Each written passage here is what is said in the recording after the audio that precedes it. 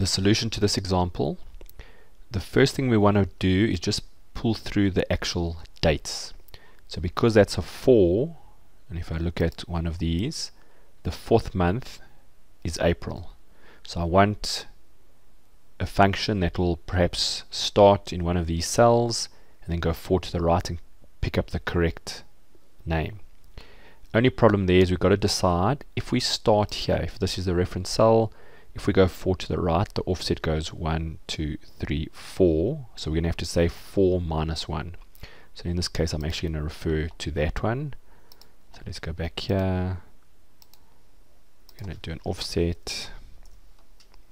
So the reference, because we're in the actual column, I'm going to go to the actual and tell it to start there and put my dollar signs on.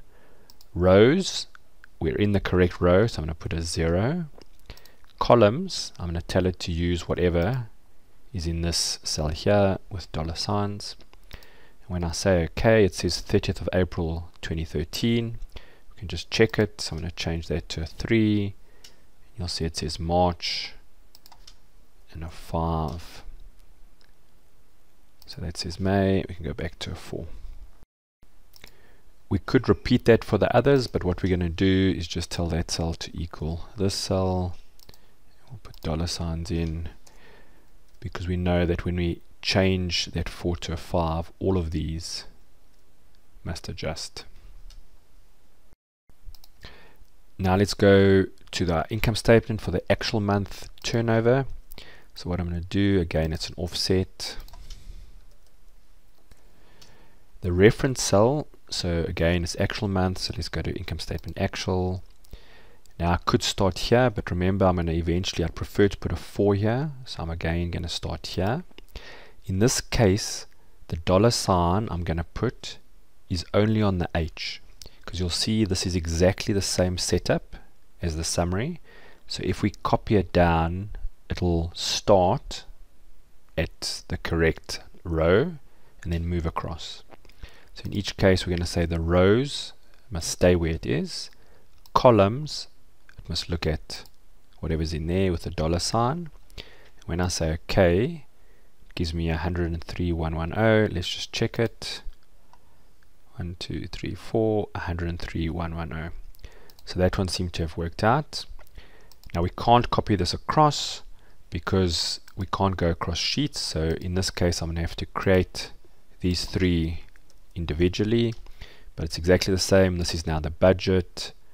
We're going to go to the budget, point there, put dollar signs on the H, 0 rows, and whatever columns are in there. And the last one, again, offset. We're going to go to the forecast, point there, dollar signs on the H, 0 rows, that many columns with the dollar signs. So that seems to have worked out, and now because of the way we set up the dollar signs, I should be able to copy and just paste these down.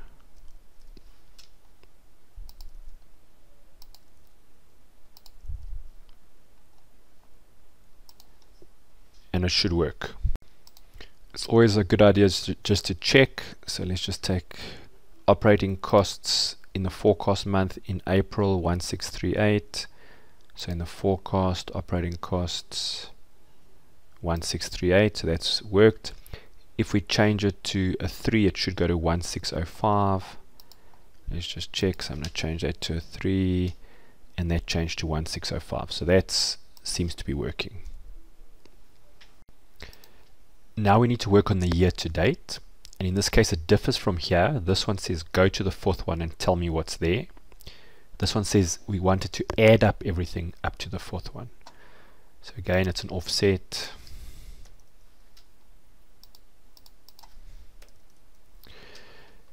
The reference, we're in actual, so I'm going to go to actual. Now here you have to be a little bit careful. If I tell it to start there, height and width start from the cell they're in.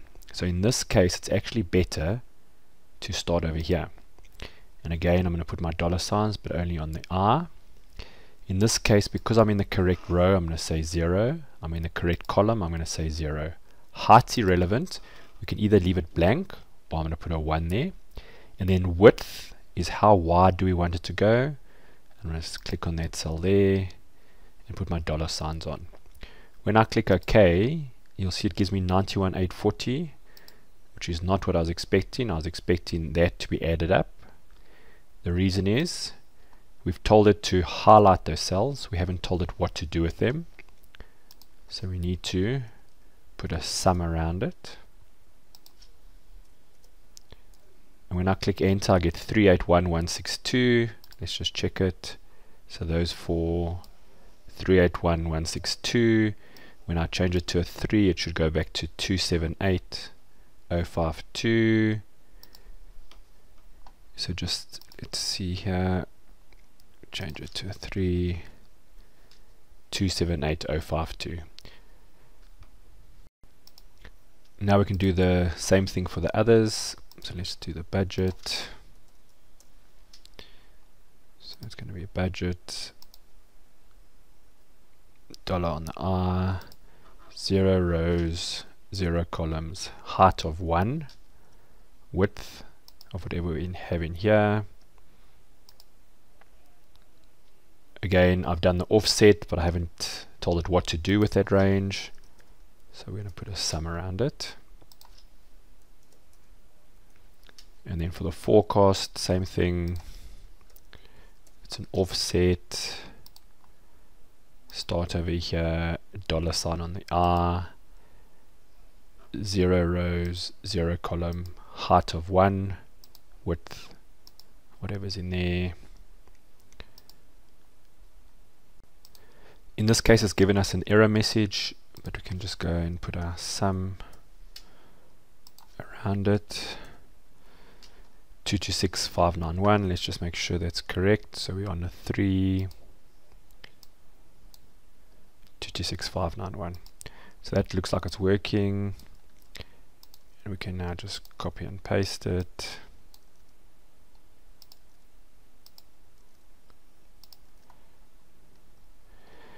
And now, if I change this to 4, it changes to April, and it gives us the 4 months up to that point, actual year to date, budget, and forecast. Now we want to do the forecast for the remaining period. So we know that it's 8 months, so perhaps just to make it clear what this represents, I'm going to create a concatenate, and all it's going to say, it's going to look at that cell there, and then I'm going to put the word months.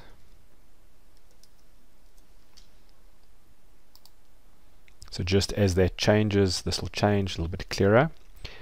Now we want to do the forecast for the remaining period, which is, if we're at month 4, it must go to month 5 and then add up from then onwards.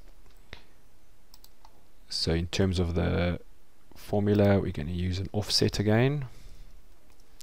Now this is the forecast, so we're going to go to the forecast sheet. Now again, because I'm going to step over columns, I'm going to start in this one and put my dollar signs on the H. The rows, I'm happy, are going to stay the same. The columns, I wanted to go and step over these 4, and we'll see how that works. Height, put a 1. Width, I assume I'm going to add up that. So when I say OK, it gives me a number. Remember, we need to do a sum.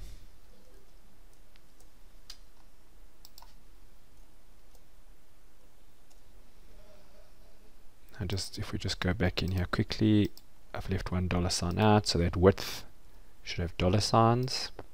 So it tells me 744401. Let's just check it. So I expect it to add up that.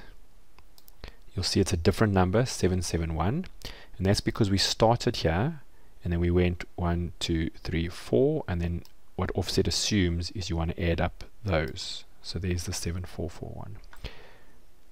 So then we should maybe change this. I'm going to actually go back to the offset. So in this case, I'm going to say rather start over here.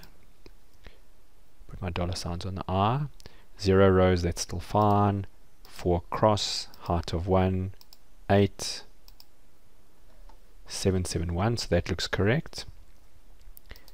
And now I can copy and paste it down.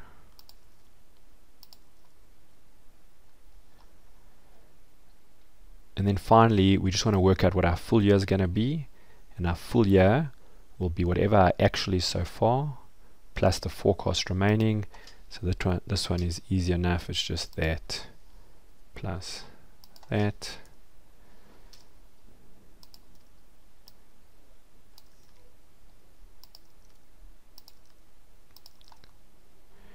And what you now have is a fully automated reporting tool. So when you're in month 1, it will show you what the position is, and as you go through, this will update, automatically go to the correct sheet, go to the correct month, and add up the relevant periods.